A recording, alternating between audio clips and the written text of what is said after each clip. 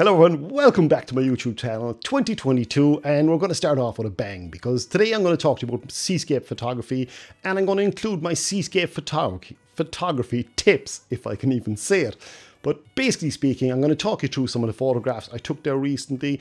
I'm going to talk you through the conditions and the weather, and sometimes the weather can be your worst enemy or it can be your best friend. I'm going to show you a few very short clips now in a second about what's happened for me this week weather-wise. So let's get into it and have a look and see.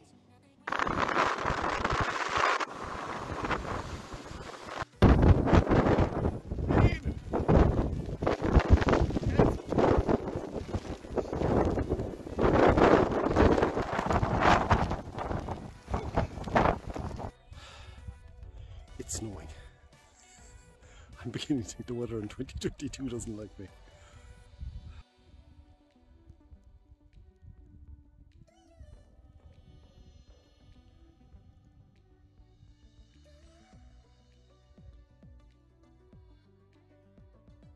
Is it going to rain? Yeah. Thank you, 2022. That's where the sun's setting. So here we go. I'm going to try a live photograph. I just got absolutely destroyed. Hold tough. Going to see how that looks. Just to give you an idea of the view. Oh, happy with that. Now, as you can see, the weather went from being beautiful, incredibly windy, and then lashing rain within minutes. The next day then, I went out, climbed up a hill. That's a beautiful lake on top of a hill. The weather was really nice. It was looking like it was going to be a nice sunset. And then out of nowhere, it started snowing. So now what's got a lake up on top of the hill got to do with seascapes? Nothing, but I'm just talking about weather. The last video then you can see, the last video is purely about going out anyway. The forecast was bad. It wasn't looking good. When I arrived, I could see those dark clouds coming and I was thinking, is it going to absolutely lash rain on top of me? Almost certainly. Will I take a chance in it? Yes, I will. This was my reward for taking the chance. Beautifully dark clouds, the breaking light just bursting through, lovely sweeping motion in the seas. So it really does pay to head out, even if the conditions aren't going to be right. And one of the videos in between then you can see, that was one of my first days out in quite a while doing seascape photography, and I'll be honest with you, it didn't work. I was very rusty. I hadn't taken any photographs, any seascape images in about 12 months. And it really showed. I'm going to show you some of the photographs here now too as well in a minute so you can see the ones that did work and the ones that didn't work. Actually, let's have a look at them now. The first one wasn't too bad. It was reasonably okay. The sun it wasn't blowing out, it was just very misty conditions. But the second and the third, the focal length was just too short. And the rock is a million miles away. The final shot then, I cropped in as a panoramic. And that's reasonably okay, but I probably won't be keeping it. So as you can see, the first few I took just weren't right. Why weren't they right? And Kieran, why are you showing us these now? I'm showing you these now because I'm telling you I was in completely the wrong frame of mind for taking seascape images. Purely because there was a lot going on for me that day. I was using a new camera. I bought the Z7 Mark II. I had a new lens, the 14 to 30mm lens that I hadn't used for landscapes before. I hadn't used that camera for seascapes before. I had a new filter holder. I had new filters. I had a new tripod. It's everything. It was like I was starting from scratch. There was a whole load going on. Everything I had to get used to again. And my mind wasn't in the right place, which brings me to tip number 1 in seascape photography. You gotta be there, you gotta be present, and you got to connect with what you're photographing. What I was doing was technically trying to get the shot right. And yes, it was exposed correctly. Yes, I got water movement. Yes, the rocks and all were there. But it was just completely wrong. The focal length was wrong, the shutter speed was wrong, and it just didn't look good. Any of the photographs, I'm going to bin all those images. I don't like any of them from that photo shoot. So I ended up taking a load of photographs because again, I was getting used to everything and it worked, but I didn't get good images. So that's why I'm saying you got to be present. What I normally do when I'm shooting seascapes, or what I used always do, and what I didn't do the first night, was go to a place, stop, think, look, absorb what's going on, see the movement, see what's happening around the place, and try and capture that in an image. Don't take 200 photographs with maybe 4 good ones. Take 30 photographs and try and get 10 good ones. That's improving your strike ratio, which means it's going to give you more confidence going out then too as well again, and you're just going to enjoy the experience more. I came home last night and I was really happy. And there was a marked difference between the first night and the second night. The second night, I felt as though I achieved something, I got good pictures, I was happy with the results. The first night, I came home deflated, especially once I saw the images, because I was thinking, look, that's just not right. That's not my style of photography, and it's something I wasn't proud of. So again, connect, be a part of it, think about the image you want. Otherwise, you're capturing a snapshot, and a snapshot is great. Don't get me wrong. You're just going, click, there's your image. God, that was lovely. But if you put a bit of thought into it, put a bit of you into it, the image becomes your own. You get your own style in your photographs, and your passion and your creativity comes across better. So it's not just blend, oh bang, there's your seascape and thank you very much. It's more about, ooh, here's your seascape. Now look at the rock down there. Watch the water whipping past that. Now look at the sun over there. Look what the clouds are doing. So what happens is you tell a complete story. So when the viewer looks at the image, they say, oh my God, that looks nice. But the more they look at it, the more they see. The more they see, the more they like it. And that's cool. That's what you want. So tip number 1 for Seascape photography is don't pick up the camera and press the shutter button. Look, put the camera down, absorb your surroundings, look at the scene, think about what you want to capture and think about what you don't want to capture. Can changing focal length vary the image completely? Can you give a person a different feel for the image just by moving slightly to your left or to your right? Because there might be a signpost you're trying to remove, or there could be, a bit of a rock face just sticking out there. You just want to get that out of the image. So just think about it. As soon as you press the shutter button, it's too late.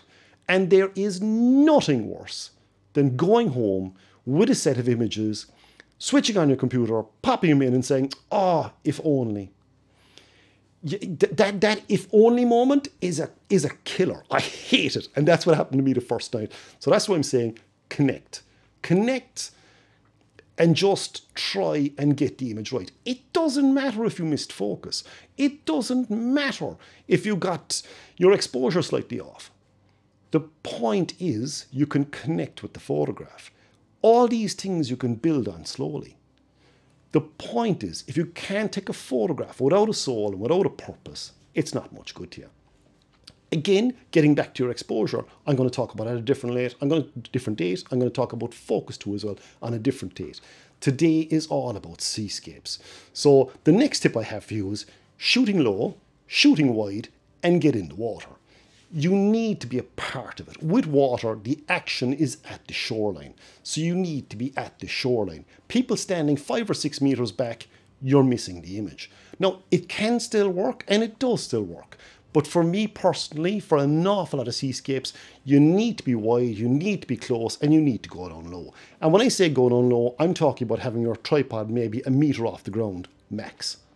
Because as you're going low, you're giving the water more height and more stature in your image, which is giving the waves a bit more dominance in the image, and it's giving them a slightly more aggressive feel or a larger feel in the photograph. And going low then again, if you've rocks in the water, again, you're giving them more height. Rather than shooting down at them, you're shooting at their level, so you're giving them more stature. Now, the one thing to be careful of is, do not go so low that the rock is breaking the horizon, that it's just breaking the horizon. Or, if you're going to break the horizon, do it well. Do it properly. Make sure people know you did that on purpose. You know, it's like the photograph I've up here now, which I showed you already, I think. I have the video edited yet, so I don't know if I showed it to you or not. I either showed it to you already, or I'm going to show it to you in a minute. But that photograph, I broke the horizon. And when I looked at it first, I said, oh my God, I'm breaking the horizon, I need to stop. And then I stopped and I looked and I said, no, I like it. And I'm going to stick with it. I don't care about rules. I don't care about anything along those lines. I take photographs for me. If I enjoy the photographs, that is all that matters. That really and truly is all that matters to me. So that's why I took that shot. That's why I broke the horizon. And yeah, so think about your photography, shoot low, shoot wide, and get in the water. On this first shot, this was shot around shoulder height, which is what most people would do, with a wide angle lens. Then I dropped down low with a wide angle lens, same settings, and while these photographs aren't beautiful, they're just purely to show you the difference in positioning and what a difference it makes.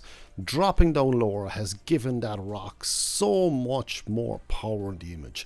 It looks a lot bigger, it has a stronger presence, and it feels more imposing. The next tip I have for you is a safety tip. Never ever turn your back in the sea. Now, it might seem like it's okay, but different countries and different areas have different sea conditions and coastal conditions.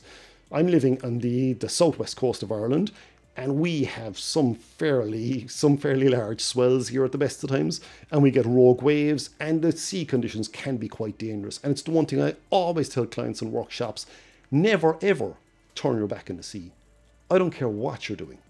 If you're at the shoreline, you do not turn your back on the sea. It's just too dangerous. A rogue wave comes along. You could be taking photographs for 20, 30 minutes. The waves might be a meter, maybe a meter and a half high.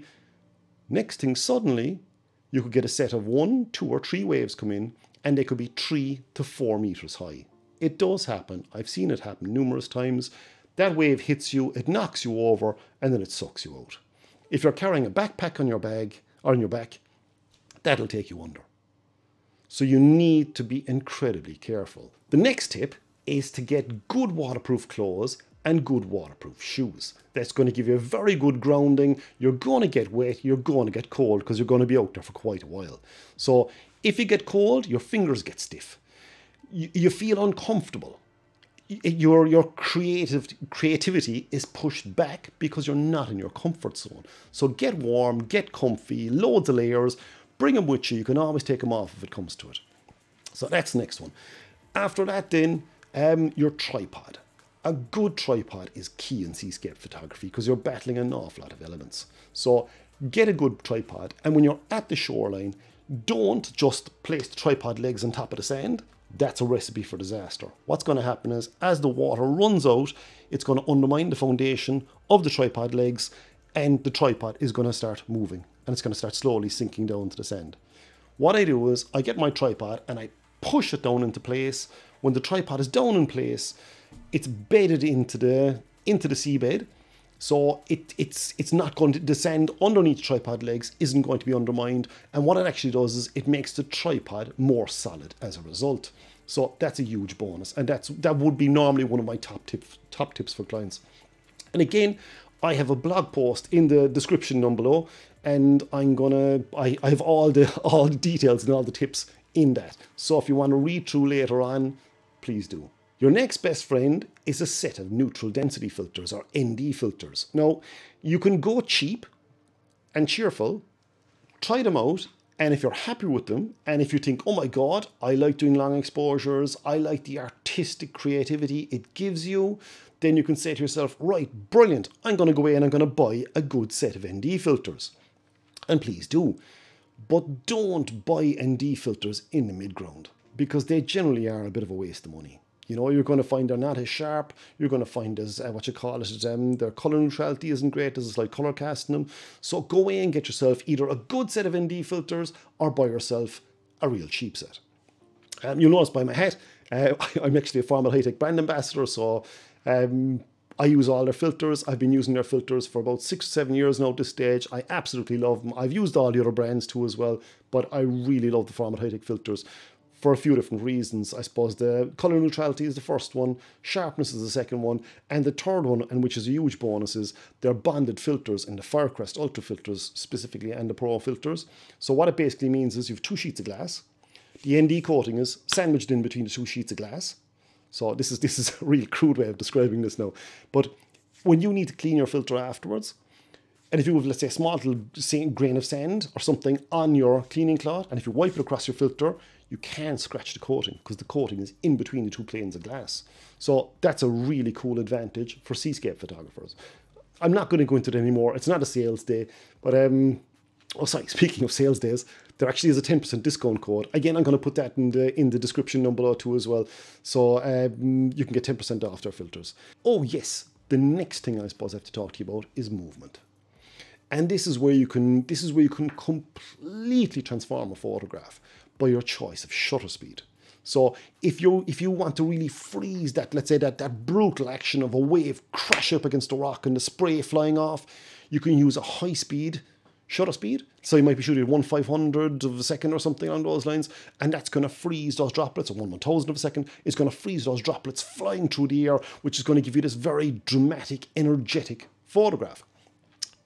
I suppose you can always shoot a long exposure then too as well, of course, which is basically going to slow down the sea, kind of give you a dragging motion to the water, like I showed you in the photograph before, which I'm just going to pop up on the screen there now again. So as you can see in this photograph, due to the long exposure, it's actually the sea can be seen dragging going back out long again. So it really does highlight the motion in the water. The rocks are perfectly still, so they're coming across rock steady then too as well, of course.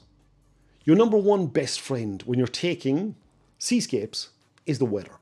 The weather is going to dictate an awful lot on the day.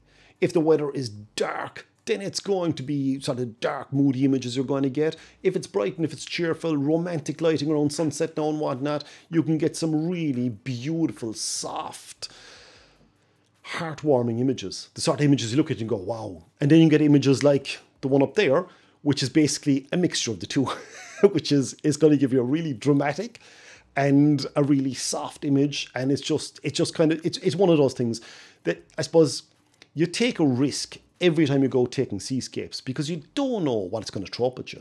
You don't know how the sea is going to behave. You don't know how the weather is going to behave. You get a rough idea. But I shouldn't have went out yesterday. Judging by forecast, it was going to rain. It was going to be horrible. So it just didn't look right. I took a chance on it, and that chance paid off. So I would say, you know, a lucky photographer is always going to be better than a good photographer because a lucky photographer is going to be in the right place at the right time. A good photographer could be the best photographer in the world, but if they're in the wrong place at the wrong time, it's no good to you. So keep getting out, keep experimenting with shutter speeds, and keep experimenting with your creativity. And again, as I say, I go into this in far more detail in my blog post, so you want to have a look in the description down below. I'll put a link in there for that. You can have a read through it. And if you have any questions, please let me know in the comments and I'll try and get back to you as soon as possible. If you would like to see a more in-depth seascape photography video, as in a video of me actually physically going out, taking photographs, talking you through it, and kind of sharing my thought process, my techniques and whatnot, please do let me know again and I'll try and get it done over the next couple of weeks. And other than that, guys, I just want to say thanks for watching and please like, comment, share and subscribe. And don't forget to hit the notification bell and see you out there. Thanks again.